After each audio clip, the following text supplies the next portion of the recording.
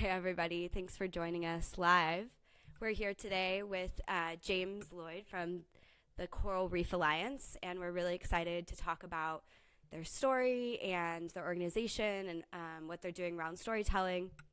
And we have some great images that we're going to show you from their social media channels as well. So thank you so much for joining us today. I appreciate you coming to the TechSoup office. So we're here at the headquarters in San Francisco. So thanks for joining. So the first thing that I want to start off is just tell me a little bit about your mission and what your organization's all about. Great. Thank you so much for inviting us here today.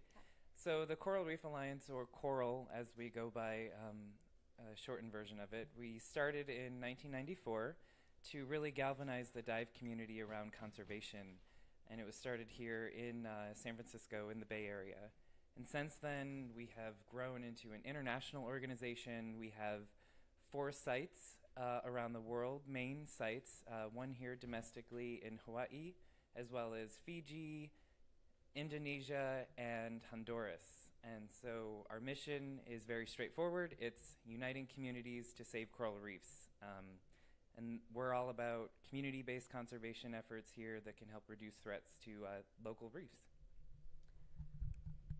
Yeah, so tell me a little bit about some of the projects that you're currently working on. I know it's a kind of sad and exciting time for coral reefs.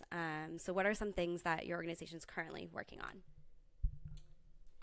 So I'm sure people are aware of the bleaching events that have occurred in the Great Barrier Reef, and chasing coral has also brought a lot of media and coverage to what's happening to coral reefs around the world. And so we at the Coral Reef Alliance don't necessarily focus on all the negativity because we have hope. And a lot of our projects are centered around that. So, for example, in West Maui, we're working there to help restore the watershed and reducing sedimentation flow that goes downstream to the reefs. In Honduras, we're pioneering this brand new conservation technique called adaptive reefscapes, which really creates these networks of diverse reefs that are connected with each other so that they can survive and adapt to climate change. So it's really exciting stuff that's happening on the ground around the world. It's not all bad. Yes, there is a lot of bad stuff, but we have hope that we can save coral reefs. So I brought the Coral on because I really wanted to learn about storytelling. So can you tell me a little bit about how your organization values storytelling? Sure. I mean, storytelling is so baked into, I think, all of our DNA as humans. We love stories. We go to the movies. It really just, it's fun and exciting.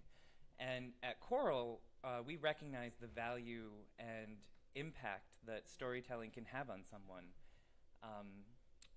For us as an organization, we work in the communities around the world, and so telling their story about why they depend on this reef, why they need to save it, the changes that they've seen over the years, the decline in reefs, the fish populations, but then also when we help them create protected areas and the fish come back and the reefs get healthy, telling that story, showing photos, and making people aware of what's happening to these vital ecosystems, that says it all through the photos, the videos. So we greatly value stories to get that out there in our message that reefs can be saved, and that's what we're doing on a daily basis. Yeah, I noticed on your website you had, and also on your Facebook, you were encouraging others to kind of tell your story.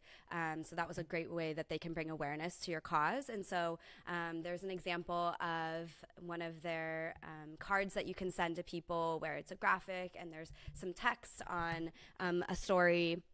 And so I thought that example was really great. So I have that example here, but can you talk a little bit more about that project and kind of what you're encouraging there and how you kind of have people advocate for your cause and tell your story? Sure. So on our website, there is a section that's what can you do? How can you get involved? How can you save coral reefs? And the e-cards that you mentioned, this is one of the examples where you can go to our website, pick from 5 different cards, and send it to someone. And it has a pretty picture of a reef, a turtle. There's a few different options there. It tells you what it is, what the threat is, what their threat status is, And then there's ways that, hey, if you want to learn more about coral reefs, go to our website, sign up for our monthly e-newsletter, follow our social media channels, so that you can find out what we're doing, find out the news of what's going on with corals around the world, the good and the bad, to help, make a change for coral reefs. Yeah, and then I really liked those. I actually signed up and had one sent to me. So if anybody wants to send one of those, you can go to their website and input your email, and then it will send it to you or a friend. And I really like that.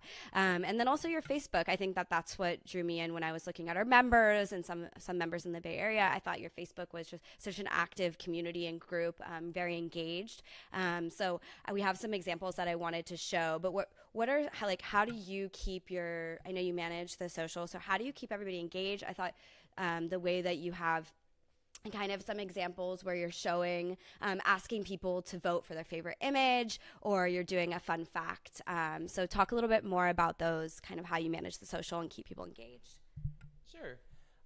So when I started, we already had a really large Facebook following of over 150-some thousand people. Currently, we have just over 160,000 Facebook followers. And my boss was like, you know what, have fun. It's a great community. They love pretty pictures. Experiment. And I really took that to heart. And so you mentioned every month, before the month starts, we do cover photo contests. So I pick 3 photos, either from internally or donated photos by the staff, so that people can vote which one is their favorite, and then that's our cover photo for the month. And those photos are acquired through a lot of different ways. They're donated by divers and supporters of ours, that they go out on the reef, they donate their photos. Typically they sell these photos too to make money off of them, but they give them to us because they recognize the power of a photo can have on somebody. Our executive director is a diver, and he never goes diving without his camera, so a lot of those images we have are from him as well. And then I also do some cultivation, following people that dive on reefs or take photos or anything like that. Use certain hashtags, hashtag Save Coral Reefs, hashtag Coral Reefs, and I'll reach out to them and say, hey, you have some really great photos. Can we share these? Can we work on something, do a cover photo contest, or sometimes we'll do species quiz. So can you name that species of coral, or what that fish is, or where was this photo taken? And I continue to do these things because our audience loves them. They love either learning about it or guessing, and they talk to each other about it, and they're like, no, it's not that species, it's this one. What's wrong with you? And so it's really fun and interesting just to see the interactions amongst themselves on the photos and articles and things that we post. And I don't know, I kind of look forward to it every month about, I wonder which one they're going to pick, because I always have my favorite. Right. And then it's fun to see which one actually gets selected at the end of the day. Yeah, I thought that was really great and fun, and I'm following now, so maybe I will contribute. I don't know if I'll be able to guess the species, but hopefully I'll learn over time. But I think that's a great takeaway for nonprofits that are looking to get more storytelling and engagement with their communities. Is you had kind of a hack there of going after some hashtags relating to your mission and your org, and just like reaching out to people. I'm sure Instagram's a huge one for that now that it's all about photos on there. So that kind of leads into my next question, which is I also took a look and saw that a lot of people are fundraising on your behalf on Facebook. And I know this is a new feature on Facebook, but how did that get started, and who are those people that are fundraising?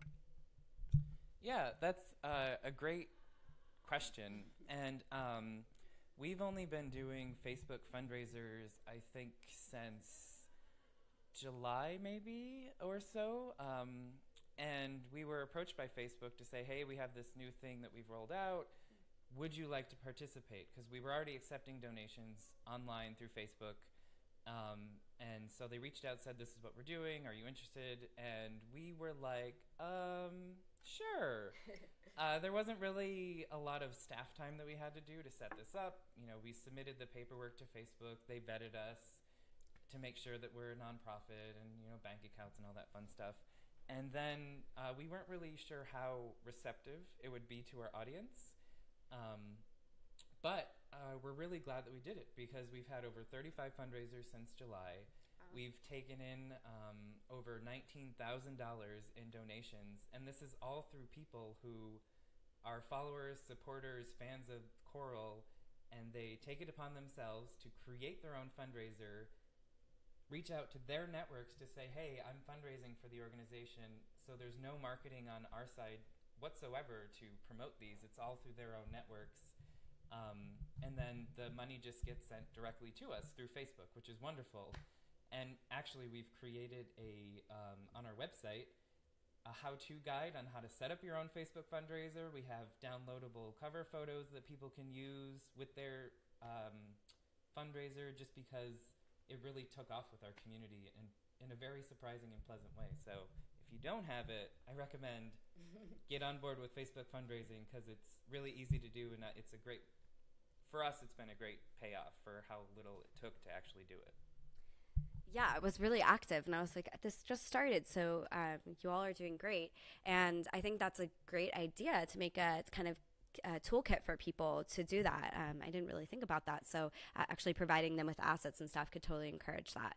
So that's another great tip for nonprofits. And then my next question is kind of, as the communications manager, what have you learned, so kind of like lessons learned? Maybe it's something that you failed at or succeeded at. I think we want to know either or. And so what is something that other nonprofits can kind of take away from nonprofit professionals? That's most of our members. Sure. So I think there's two big things that I've learned at Coral and in social media in general. And the first one is that social media, though can be daunting and some people are afraid of it, it's actually fun. I've been to a lot of conferences, communications conferences and meetings and things like that, where people are like, social media, I spend like the least amount of time I can on it because it's so, you can't control anything, and you never know what people are going to say. But I have the opposite view. I think that this is a great tool to engage with your audience, to put out your story, to share those photos, to see what people really resonate with, which leads into my second thing, my hack so-called, is to have fun, experiment, like I mentioned with the quizzes. Find out what clicks with your audience. What do they resonate with? Because those people have self-identified that they are interested in you as an organization and what you're doing. So engage them. See what they like. See what, do they like videos? Do they like photos? Maybe they want to read really dense articles about something scientific that can save coral reefs. That's the fun part about social, is that you just don't know until you try. Mm-hmm. It's a great takeaway. You don't know until you try. So you got to try. And then, how can others get involved with your organization? If anybody is listening now and wants to get involved. And I forgot to mention, if you do have a question, please ask it in the comments and we will get to it at the end. We have a variety of ways that you can get involved with Coral. If you go to our website, that outlines everything that you can do. You can sign up for a newsletter on there, which you'll get monthly. You can follow us on Facebook. You can see what our handle is there on the screen. We're also on Twitter and Instagram. Our handle is coral_org. So that's another way that you can just follow along, see what we're doing. And that's pretty much the best ways, is on our social platform, filling out our volunteer form, getting our newsletter, because then you basically will get a touch point from us everywhere that you are about what we're doing to help save coral reefs around the world. That's great. So everybody go like their stuff and follow them. Their Instagram's really cool as well. It's all pictures, and it's really cool underwater photography. And so I think we're in the midpoint of our Storymakers campaign. I think our members should know about this by now, but basically our Storymakers campaign is to encourage other nonprofits to tell their story. And so we have an e-learning, or we have a learning course on how to tell your story if you're a nonprofit that doesn't really know how. And we're encouraging you to submit a photo or a video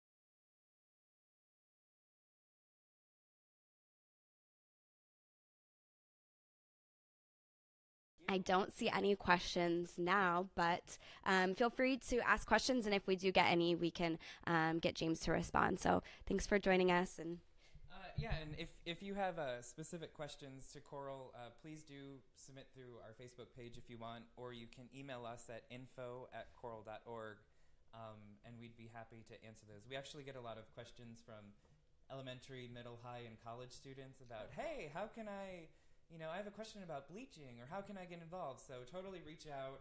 We love hearing from people and answering their questions. And yes, we'll be working on that video because they're due by the end of the month. Yes. So we will be submitting, and thank you again for having us here today. Yeah. So submit by October 31st. So make sure you get your submissions in because we're really excited to see them. And also feel free to watch more of our Get to Know videos. We do these series ongoing, and we get to know a nonprofit and a specific topic. And we also have Twitter chats, and we have podcasts. So we have different types of mediums. So stay tuned, and we look forward to telling more stories. So thanks again for joining us.